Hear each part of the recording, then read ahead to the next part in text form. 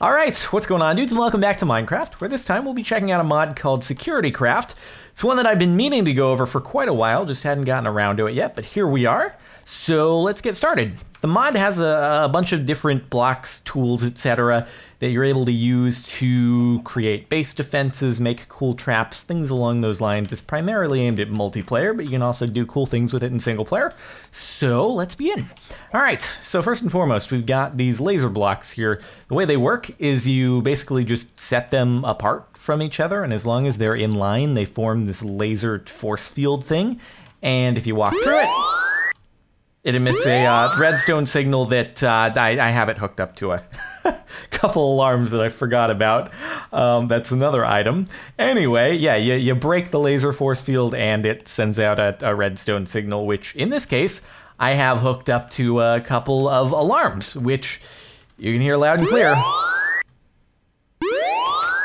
So the alarms, they emit that sound as long as they're powered by redstone. So I think it pulses every 2 seconds or so. As long as there is a redstone signal going into them, they will be loud and obnoxious. So if another player walks into your base, trips off the laser field, then you can know, most definitely.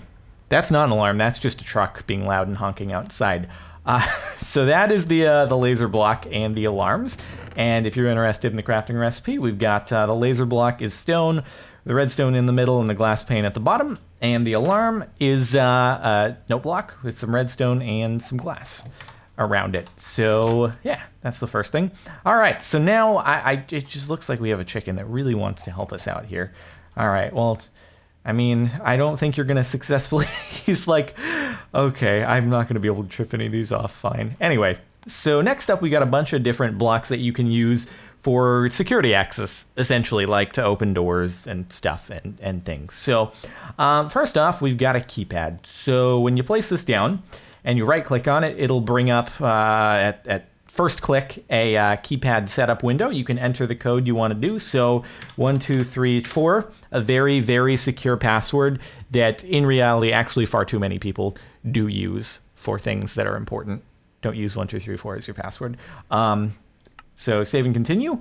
And then we'll exit on out. Then, I don't know, walk up to it as if it were new. Boom. 1, 2, 3, 4. And hey, the door is open. Cool stuff. It'll stay open for a couple seconds and then close automatically.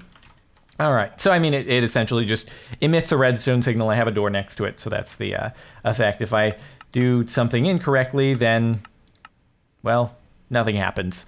So I just have to escape and retry it. So that's the keypad. We've also got the retinal scanner, which is pretty cool. When you make this and you put it down, it remembers what player put it down. Then you just walk up to it. Boop. Hello, CaptainSparklez. Hold on, let me increase the chat size here. But yes, it does say hello, CaptainSparklez. It greets me. It's like it's basically an indestructible lock mechanism that can't be bypassed because it's, you know, it knows my retina. Anyway, there we go again, and lets me through. All right, next up we've got the keycard reader, which basically allows you to set a level of security clearance. So in this case, why don't we set 2, save and continue, and then we have to go on in here, grab a level 2 security keycard, and we should right click, and it will let us through, close automatically after a couple seconds as well. And then again, you can set it when you put it down to whatever setting you want it to be at. All right, so crafting recipes. First and foremost, we have the retina scanner, which is stone surrounding an eye of ender. Then we've got the keypad, which is just a bunch of buttons. You know, a keypad, nine buttons. And then we've also got the reinforced iron door, which will show up again in just a second, in sort of a different category I have laid out. And then we've also got the code breaker here, which has this sort of crafting recipe. It's expensive, but the way it should work is if I right click on the keypad with it, then it just breaks it. And yep, that's why it's called a code breaker. So someone can make one of these and they can bypass your keypads pretty darn easy. Okay, chicken. Okay, chicken, you're gonna need to stop doing that right now. Good God. God dang it, he would do that. Well, anyway, so that's the code breaker for you. And then over on this side, we've got the key card reader, which is a hopper surrounded by stone. And we've also got the key cards over here, which you can see they're different crafting recipes. So there we go. Okay, so next up, we've got the password protected chest. So I haven't opened this one up yet.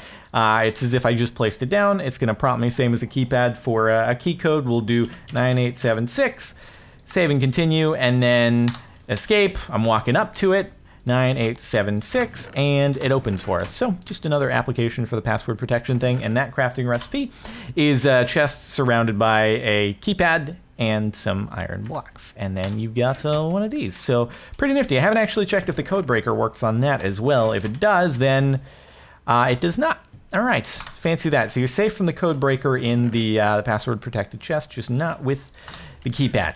So bear that in mind, I guess, if you're building some base defenses.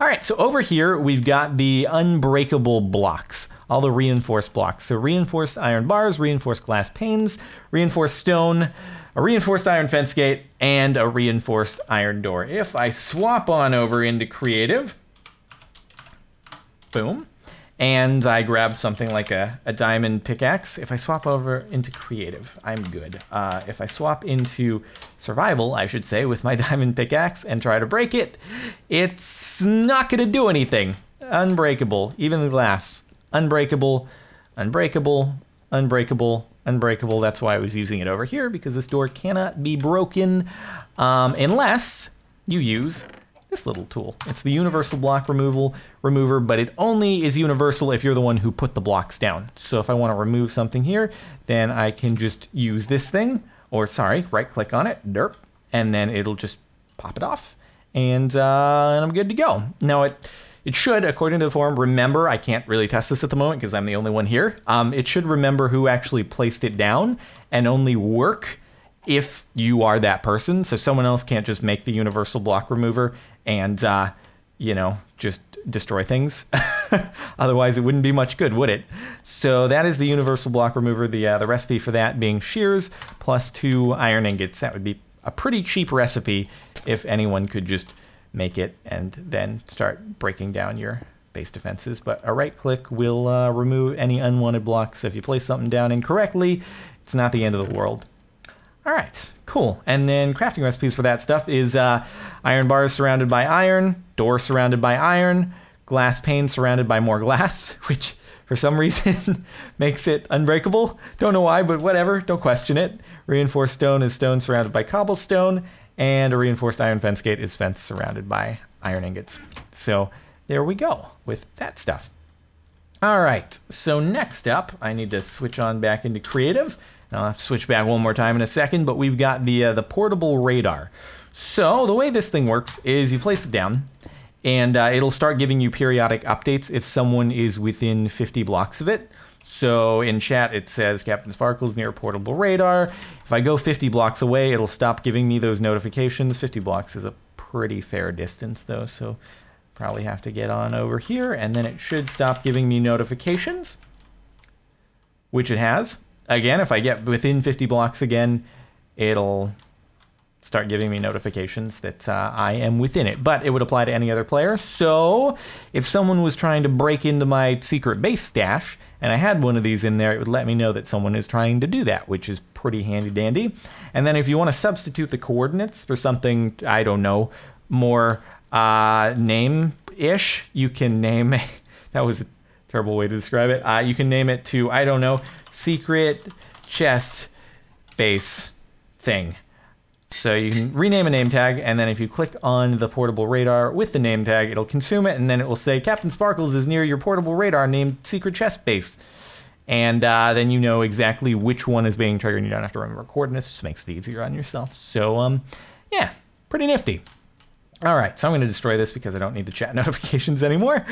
Let me throw this back as well. And now we have got the inventory scanner. So this one's pretty cool, actually. The way it works is you have these different slots in here that you can put items in. So right now it's under check inventory. And if it contains, if my inventory contains one of the items that are in here, it will delete that item from my or whatever player's inventory. So in this case, I figure, okay, well, I don't want someone getting in here who has a diamond sword who's going to kill me.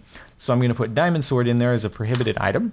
And then if I walk on through, you'll notice diamond sword in my inventory should get cleared immediately. Now it'll also do the same thing if I try to like throw the diamond sword onto the other side of the force field. It'll delete it. And same goes for any other prohibited item that I want to have in there. So there's that. But then on the other hand, you can toggle it to a different setting. So we can change it to emit redstone signal. So say I want to have like a secret item that I have to carry in my inventory that acts as like a password to get into a base. So for example, spawn slime or spawn Jerry, if I renamed it to spawn Jerry. So I put it in there, and then I have the other one in my inventory, and now when I walk through, it's going to emit a redstone signal that for some reason isn't opening the door. But you can see the redstone signal nonetheless. So I don't know why the door is being weird, but so if I walk on through, so the redstone's done, walk on through, it emits a signal. Silly iron door. Anyway, so that's the idea. You got two different modes there that you can toggle between for secret password to get in item thing or clear part of a player's inventory. And you have up to what is it, 10 different items you can put in there. So yep. And then the crafting recipe for that is stone around a laser block with an ender chest as well. And then I just realized I forgot to go over the crafting recipe for the radar, which is redstone torch, iron, and redstone. So there we go. Sorry about that. All right, next up, the moment you've all been waiting for, booms. So we've got all of the different types of mines over here, and I'm not talking about mines that you go and find new resources in. I'm talking about the mines that go kaboom. All right, well, let me fetch all of them out of my chest over here.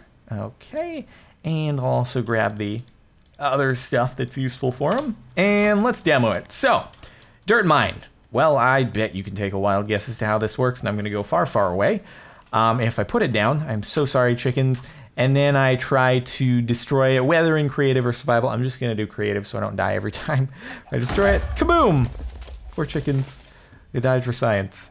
And then same with cobblestone, kaboom! And same with sand, same with diamond, same with stone. It's same story, just lots of kabooms over and over and over again. They all do the same thing. Boop.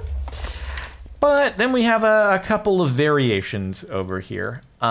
So first and foremost, we have the track mine. So let me fetch the other stuff out of here because this is all going to be relevant. So track mine, you can take a wild guess. If I set up some track over here, and then I put down a track mine over there, put down a mine cart, and hop on in, kaboom. You hit the track mine, and it blows up. So, yep, there's that. And then after that, we've also got the furnace mine. With the furnace mine, if you attempt to access the furnace, it blows up. That was a right click, not a left click. So there's that. And then we've also got the actual mine-looking type thingamadoohickers, which are, and I just completely forgot to show the crafting recipe for some of these things, but I'll get back to it in just a moment. So if I put the bouncing Betty down, it walk up to it and it pops up in the air. I remember playing Call of Duty World at War. That was just the worst thing ever, was just that inevitability of when you walk up, you don't see the bouncing Betty, and then, oh, it just pops up in your face, and you're dead. Unless you manage to lay down in time, which was rare, but it worked. And then we've also got just your standard mine, which if you walk over, it just blows up and stuff. But then there's also a tool that you can use to manage the regular mines, and I'm gonna go fetch that so you can see how it works. Oops. Okay. So apparently right-clicking on a chest with the mine is not a good idea. Well, that's okay. We can just grab it from over here. So this is the mine remote access tool, and you can use it to manage your mines remotely. Whoops. Okay, so if I put this, I'll just put a few of them down. Because, god damn it. God dang it. I need to stop doing that. I really do. Okay, so if I put these down and I right click on it with the mine remote access tool, I can I can get these all logged into it. Then if I walk far away, I can activate, deactivate, or detonate them from remotely. So if I detonate or deactivate them all in here, then they turn to green. It's okay. I can walk over them. I can destroy them. It's not a big deal. They're not going to blow up. On the other hand, say I want to go in and I want to reactivate them now. So I can activate, and it gives me a menu of which ones I want to toggle, and we're good to go. Now they're activated again with the red square that they've got on them, indicating that kaboom. And then finally, if we want to just detonate them, we can also do that. Boom. And there we go. Cool stuff. Now, additionally, you've got a couple things that you can do without that. So if you just want to diffuse a mine, you can right-click it with shears. It'll diffuse it, and then if you want to relight it, you can click it with flint and steel, and it'll rearm. That's the word I'm looking for.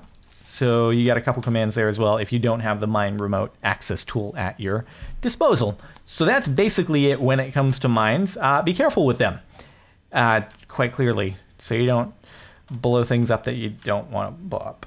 Anyway, crafting recipes, here we go. So mine remote access tool, diamond, gold, redstone torch, stick, and then over into the different window, mine is like so.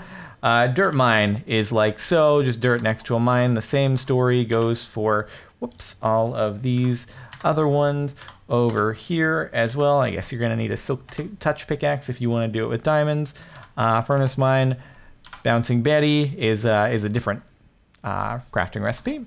And then track mine is also a different crafting recipe. So there we go. That's all the different mine variations for you. And then, last but not least, we have a few different things over here, one of which kind of got messed up from my messing up. Let's do this, and then hopefully that'll solve the issue. Well, I guess it's not really a big deal. I just wanted to have my nice little secret under base area thing, which, oh, it blew up the signs too. Well, anyway, so we've got a bucket of fake water, cage trap, and a bucket of fake lava. So basically, let me switch on over into survival mode here. So the crafting recipe for fake lava is a potion of instant healing over a lava bucket. And then I can jump on in here and, oh, what do you know, I'm fine. All good. Can swim on out from the bottom. And this can be used as like a, you know, secret base entrance that no one's gonna think to actually jump into because it's a pool of lava.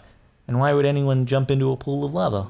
So fake lava there, that's cool. Then on the other hand, we have fake water, which does bad things to you. Potion of harming combined with a water bucket and very, very rapid death. Yep, good thing I got the bed. Actually, earlier I almost lost all of this because I wanted to test out the fake water, not realizing how quickly it would kill me. I thought it would be like lava and I'd be fine. And I instantly died and almost couldn't find this whole area that I had set up, which would have been a bummer. Anyway, so fake water. And then finally, we've got the cage trap, which doesn't have a texture at the moment, but it still works. So if I jump on it, then I am, well, captured. Sends a chat notification so that whoever put it down knows what's up, and they can go collect their prisoner. And it's also the reinforced iron bars, so you can't actually get out. So yeah. Well, anyway, that's basically it for SecurityCraft. Quite a bit of stuff here. So again, this is all can be like combined in different ways in order to make cool bases and traps and things, and it's pretty nifty, I think. So pretty cool mod. If you're interested in any more, check the link in the description. Hopefully you've enjoyed, though. If you have, a rating would be super very much appreciated. And I guess that's it for now. So thanks very much for watching, and I'll see you next time.